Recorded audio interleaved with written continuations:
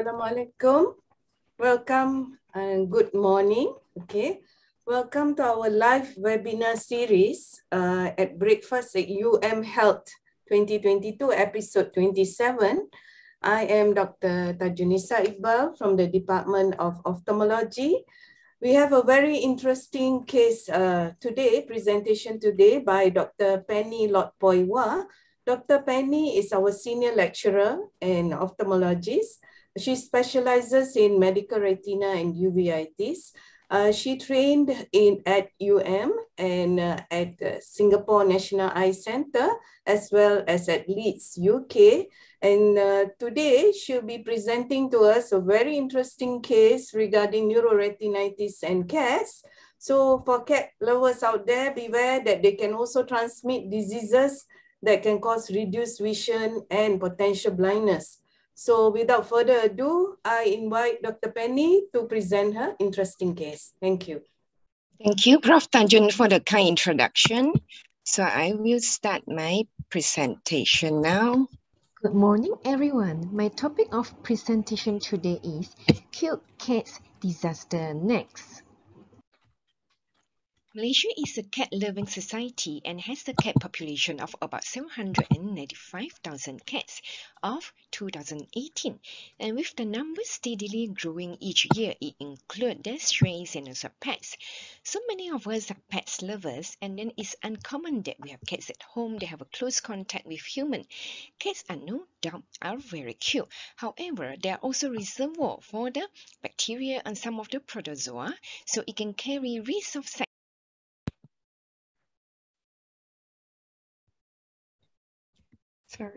life-threatening disease. And today I'm going to look through with you some of the case scenarios here. So for the first case scenario, this is a 29-year-old lady presented to us with right eye central blurring of vision for 6 days. It was preceded with flu-like symptoms resolved after taking oral amoxicillin. There's no painful eye movement, no other neurological symptoms, urinary or bowel symptoms. Ushtop phenomena and hearing disturbance were absent as well. There's no history of tuberculosis contact. She has no high-risk behaviors, not taking any traditional medication or oral contraceptive pills. This is all the causes to rule out optic disc swelling. And further history taking, she has pet at home and have a close contact with the cat. And for the ocular examination, the best corrected visual acuity is poor on the right eye 660 and good on left eye 69. That is associated with right eye grade 1 RAPD. And the anterior segment examination was normal. It showed no anterior uveitis features. And for the posterior segment examination, for the right eye, we can see there is an ill-defined optic disc margin. It's swollen with the Friesen scale stage 4, hyperemic optic disc with disc hemorrhage. And there is also vessel tortuosity, and not to miss this early macular star formation. And then for the left eye, examination finding was unremarkable. And systemic examinations for this patient are normal. There's normal BP and blood sugar, and there's no obvious limb adenopathy and skin lesion were noted. And we proceed with the right eye fundus fluorescein angiography for this patient. We can see early venous phase, mid venous phase, and late venous phase. And the positive finding here is late leakage was noted from the optic disc. This is also being called a hot disc. It's commonly present with the uveitic cause of optic disc swelling. And then this FFA is also helpful to tell us like good information. There's no subclinical choroiditis and vasculitis for this patient. And this is the left eye fundus fluorescein angiography, and then we can see this is normal. There's no optic disc leakage or any other pinpoint hyperfluorescent leakage from retina. Patient did not complain of visual field defect. The main symptoms is only blurring of vision. However, we know that all these optic disc swelling can have different type of visual field defect.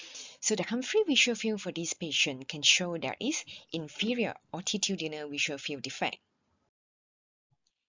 Systemic blood investigations are very important to rule out the etiology of underlying cause of optic swelling associated with macular star. So some of the common infections are caused by syphilis, toxoplasma, leptospira, and all three serology were negative, and TB was ruled out as well. An MRI brain and the orbit was done from the very beginning. Is still important to rule out any infiltrative or compressive cause of optic swelling. And then we do consider Bartonella henselae serology in this patient because of the risk factor of the pets with the cats at home. And usually this result will take some time to come back. So we will still need to treat patient clinically from the beginning after other available investigation result and correlate with the clinical findings. And for this patient, the investigation result revealed that there are positive serology for the Bartonella. Both are rise in IgM and IgG. So based on the clinical examination or the investigation result, so this patient was diagnosed right eye neuroretinitis secondary to cat scratch disease. And then this patient was given oral doxycycline together with the systemic steroids. So 2 weeks after treatment, the best corrected visual acuity over the right eye improved to 6/9, show a very good response and with the reduction of this swelling. And now we look at the clinical findings, follow-up and progress. Upon presentation, we can see there is an optic swelling and tortuous vessel and with the early macular star formation. And 2 weeks post-treatment, there were a significant reduction of optic swelling and vessels became less tortuous. However, the macular star are more marked and fully formed now. This is 2 months post-treatment and 5 months post-treatment. So we can see that the optic disc is not swollen anymore. However, it becomes slightly pale and there's also no more tortuosity of the vessels. And we can see that the macular extrudation also resolved with time. So it's totally normal here without any macular star. So it can show that the macular star resolution, it will take about 5 months for a full recovery. This is the serial right eye visual field, the D-2 for the patient. So upon presentation, we can see that this type of inferior ortitudinal visual field defect, 2 weeks post-treatment, we can see the scotoma become less dense, and 2 months post-treatment, it becomes inferior arcuate scotoma, and 5 months post-treatment, it goes back to almost normal. For the second case scenario, this is a 24-year-old female college student presented to us with sudden onset of left eye, painless blurring of vision for 1 day. She had a history of high-grade fever intermittently for the past 1 month without any neurological deficits, headaches, vomiting, joint pains, cough, rashes, or enlarged glands. There was no painful eye movement, and the fever had responded to antibiotics given by a medical practitioner. On clinical examination, patient has a good right eye visual acuity 6/6 and the left eye presented to us with 6/36, and there is sign of a left optic nerve dysfunction as evidenced by dyschromatopsia, and however there is no RAPD at the moment despite there is some optic swelling that we can see that's hyperemic and slightly ill-defined optic disc margin at the superior side. And then there's no evidence of any early macular star, and the vessels also appear to be normal. No sign of vasculitis or choroiditis at this moment. So the clinical diagnosis based on all the examination is left eye optic neuritis with papillitis, because clinically you can see some optic swelling, and then most likely will be due to demyelinating cause in view of the young age and female. However, there's no painful extraocular movement. However, it's too early to establish any diagnosis. As for the demyelinating cause of left eye optic neuritis, usually it would take few days for the worsening of vision, and then they will have a spontaneous recovery after a week or 2. And there's no other sign of uveitis as well to rule out other cause of optic swelling at this moment. So this patient is under close observation. Within 10 days, her left eye vision deteriorated to 260 with grade 3 RPD. Optic disc is more swollen now, and there is also macular star formation, which is a hard extrude arranged in a star-shaped configuration. And at the superior temporal arcade, we can see that the two choroidal lesions become more apparent now. And for the left eye fundus fluorescein angiography of this patient, you can see that there is a macular star noted corresponding to the clinical finding, and there is two hyperfluorescent lesion that's corresponding to with the choroiditis clinically, and there is a disc leakage as well with the optic disc swelling, and there's also vasculitic features. You can see the focal vasculitis from the FFA of this patient. This is the list of investigation were done for the patient. So first of all, CT brain orbit was done, and the vision and life-threatening cause of optic disc swelling was ruled out. And then we can see that there's a high ESR and positive tuberculin skin test. Other common cause of neuroretinitis like syphilis and toxoplasmosis was ruled out.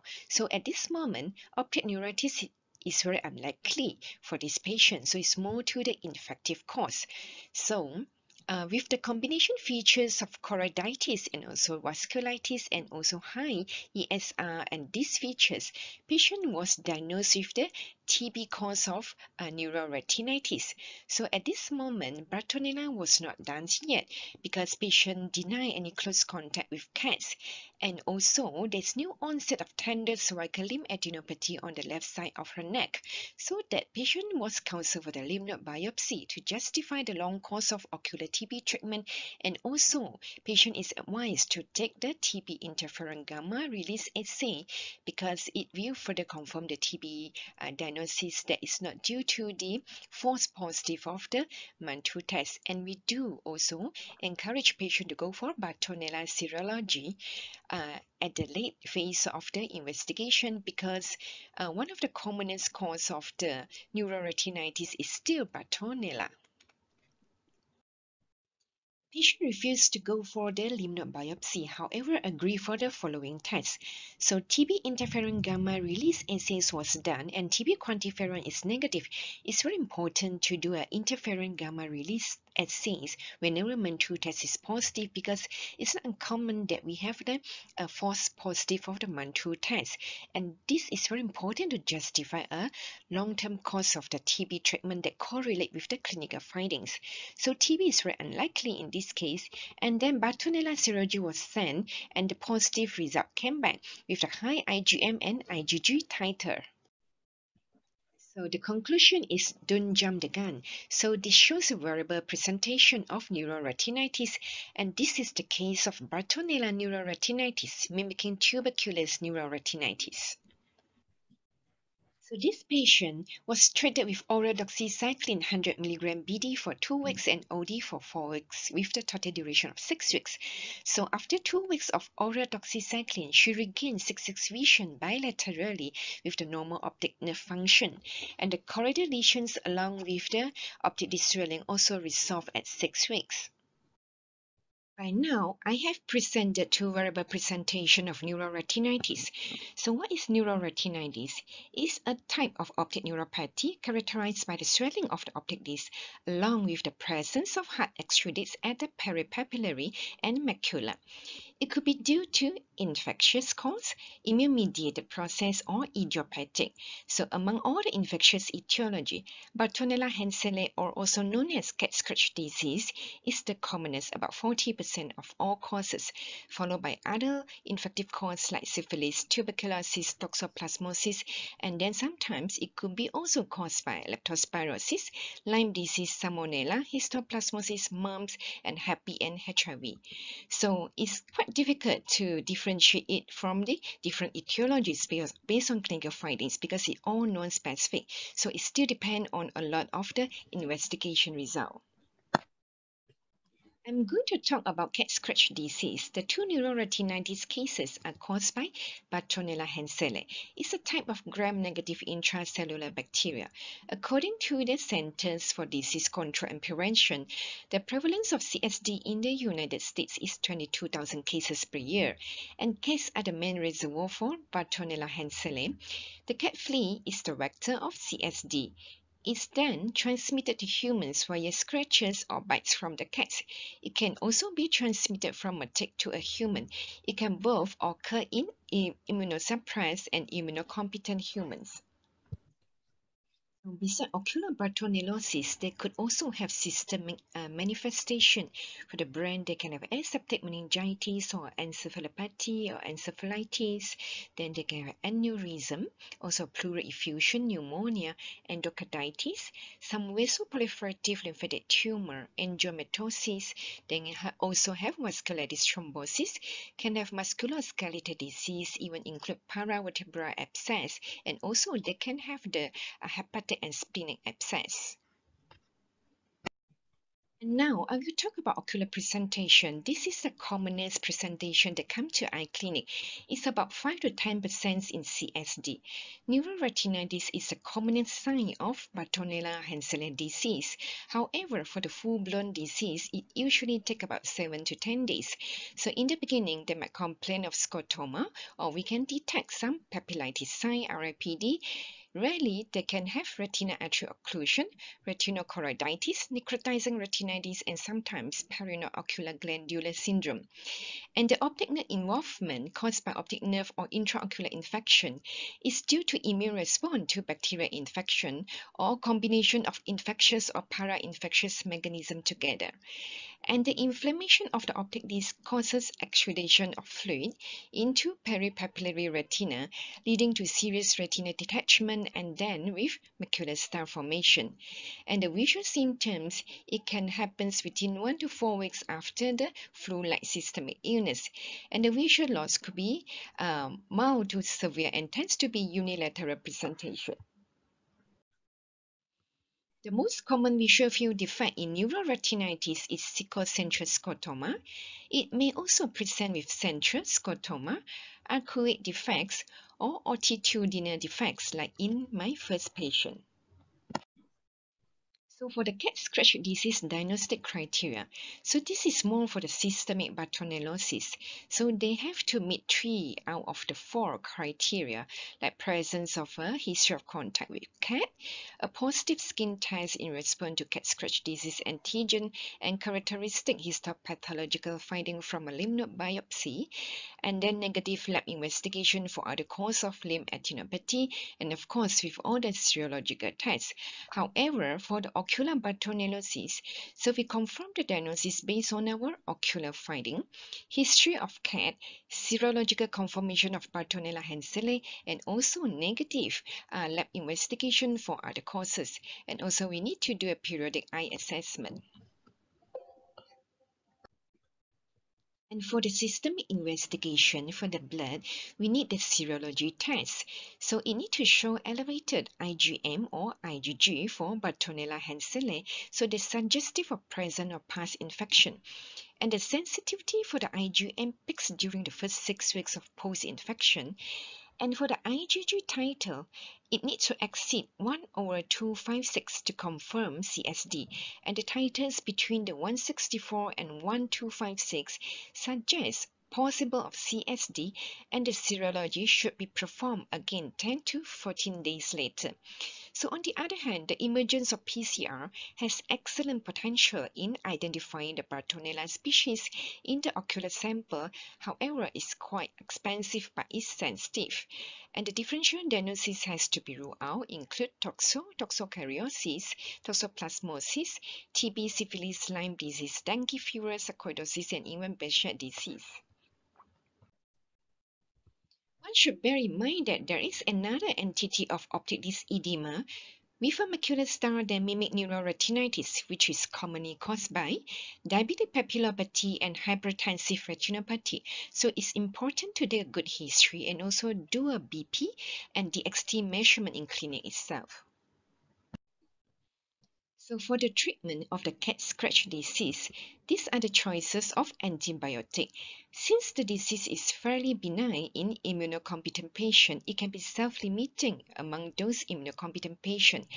But for ocular disease, antibiotic treatment is preferred. The treatment aim is to promote the resolution of neuroretinitis, restoration of the vision, and clearance of the bacterial load. Usually, we prescribe the patient oral doxycycline, 100 mg daily, and it has a better intraocular and central nervous system penetrations.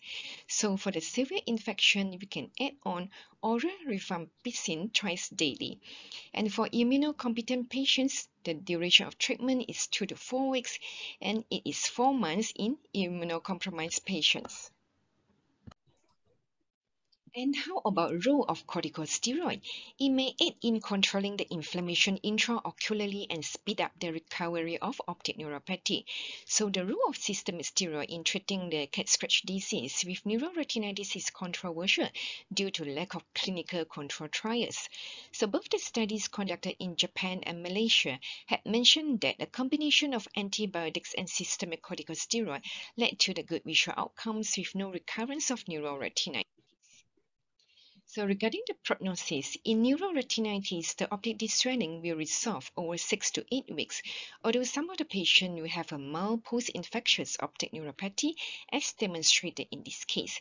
So the prognosis of visual recovery for ocular batonellosis or neuroretinitis is usually good.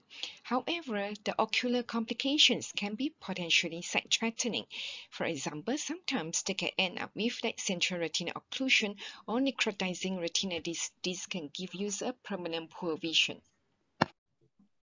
Before I end my presentation, I would like to draw your attention to the other sight-threatening ocular infection that is with the cat at the reservoir. For the interest of time, I only would like to give a brief description. So this is a case of ocular toxoplasmosis. So this is a patient, young lady, present to us with hand movement. So we can see there is a dense retinochoroiditis at the macula with adjacent scar indicates a recurrent infection and mild optic swelling. So this patient allergic to many types of antibiotic. So end up, we have to give the patient intravitreal clindamycin, and after 4 injections, all the retinitis and choroiditis heal but end up with a scar. However, the vision is not too bad, able to preserve at 6/18. So ocular toxoplasmosis may result in significant morbidity and visual loss. It caused by protozoa organism, Toxoplasma gondii, an obligatory parasite of the cat. Human is one of the intermediate hosts, and then we acquire this from ingestion of undercooked meat or uncooked meat, drinking water or food contaminated with oocysts. So for all the cats lovers, primary preventive measures are very important to reduce and avoid the risk to get the sight-threatening ocular disease.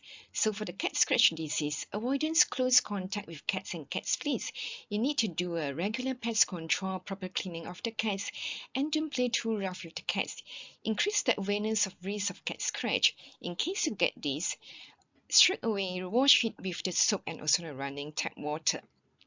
And then for the ocular toxoplasmosis, avoid raw meat products, vegetables, and proper heating of all meat. Washing vegetables and the fruits consumed raw, and practice a good hand hygiene for gardening after gardening, and precaution measures for cleaning the cat's litter. That's the end of my presentation. Thank you very much for your attention. Thank you, Dr. Penny, for the interesting series of cat-related infections. I think the main thing we all want to know is, do you have a cat yourself? I don't have the cats myself, yes. But just my family have a lot of dogs, yes. Yeah. Okay, so is there any questions from the attendees? I check under Q&A, there's no questions. Anyone has any questions? If not, I think for the benefit of the viewers, Penny, maybe you want to tell them how to differentiate between neuroretinitis and simple papillitis. Well, sometimes patients just present with optic swelling. So how do we differentiate whether this is infection related or just papillitis due to, say, MS or hypertension or diabetes and so on. Yeah. So I think that this is almost same with our second case scenario, the young patient. So the difficulty is always when this is a young female, sudden loss of vision, then we see optic nerve dysfunction. So then one of our main differential diagnoses will be like demyelinating cause because it's very common. But usually they will have painful eye movement. And with all the optic nerve dysfunction, we usually measure the visual acuity, the visual field, RIPD, color vision decrease. But if present to us only few days, it's actually quite tough in the beginning because the duration of the loss of vision is worsening over a few days and worse within 2 weeks, but then slowly they get better. But of course, within the 2 weeks, it's like very hard. We do not do anything. So it's very important we take the risk factor, get a proper history. So is there any history contact with cats and also any risk factor of the syphilis, HIV, fever, prodromal illness and all this. And also because if optic neuritis, we do not need any treatment. In fact, they will get a spontaneous recovery. If you give a high dose methotrexate, it just hasten the recovery, do not alter the visual outcome. So what we need to do is like frequent follow-up, like the second case, ask patient to come back every few days because the macular star and other sign of uveitis, sometimes it only comes after 5 to 7 days. So whenever we see macular star, then obviously we know that this is not a papillitis or optic neuritis, so that we do not go towards the diagnosis. Then we need to start to think about all the infective cause, especially when they come with other signs like vasculitis, choroiditis, at the end, usually 1 or 2 weeks later. Yeah. A good history is important. To me, I look at 2 clues. Number 1 will be the presence of inflammation. So if you have any inflammation, any cells, that usually points towards neuroretinitis, infective cases. And then I think the other helpful clue is the laterality. So unilateral cases are usually neuroretinitis, bilateral, and you think of more systemic causes. Yeah. And then the other thing, Penny, recently we had a case of neuroretinitis by a gentleman who had a dog bite. His neighbor's dog bit him, and then about 1 week later presented with neuroretinitis. So is it possible to get Bartonella infections from other animals as well? Yeah, so the commonest is still be the cats because we have a close contact with them. It's a good population in Malaysia, but not to forget that actually non-feline mammals, they also can transmit this disease, like dogs. I think I have reported few, but I think this is one of the first we see in our clinic dogs, right? Most of the time is cats. But other things can be like guinea pig or those who work in the jungle with occupational hazard if you're bitten by the hedgehog, or more in other countries like raccoon, ferrets, and not to forget any vectors. They can have the blood suction arthropods like a tick and also bull ants. All these they can transmit and harbor these Bartonella henselae. Yeah. So that answered the first question from Dr. Lau KP, who asked, is there dog-related eye diseases? Yes, it's possible to get neuroretinitis Bartonella from other mammals, like mentioned by Penny. There's another question, Penny. Can cat lovers decontaminate their cats with any of these diseases? Do you know whether there's a vaccination or any treatment available for cats? I know for toxoplasma, they can be devaccinated. I'm not sure for Bartonella. Can the vets prevent this? Do you know? I'm not sure, but because when the cats get infected, they can be asymptomatic bacteremia for quite long time, for months. So it's still very important to make sure the cats do not have fleas, actually, because if they do not have this, they mainly actually caused by the fleas that infect the cats first. Then from the cat, when they scratch you with the wound and then they lick on your wound or they bite you, then you get the infection. Yeah. So I suppose if you send your cats for regular anti-flea treatment, then it should be quite safe, right? Yes. And then there's a third question here by Prof. Tunku Sarah. She's asking, the second patient did not have contact with cat. So how did she get this? Yeah, sometimes it's a history. They say they don't have contact, but then you never know. Most of the time when we ask patients, do you have like rash or have any papules? No, but most of the time they do have fever, maybe 1 to 3 weeks ago. And for the second patient with a limb retinopathy and all this is actually part of the symptoms of the cat scratch disease. Of course, that we have to rule out TB as well. And sometimes if without cats, even viral infection itself can also cause a Bartonella, but they more go to the para-infectious phase later on. They get the immune-mediated types of neuroretinitis. Yeah, but I guess sometimes you don't have to own a cat. Yes. I've had cases where patients gone to a neighbor's place or friends and they played with the kittens or cats and then they presented with neuroretinitis. So sometimes this type of history they may not remember. Yeah. Okay. Yeah. So all right, Dr. Penny, thank you so much for the interesting cases. So if there are no other questions from the floor, I'll pass over to Prof. Dr. Shanga for the next case. Thank you so much. Thank you, Prof. Tajun.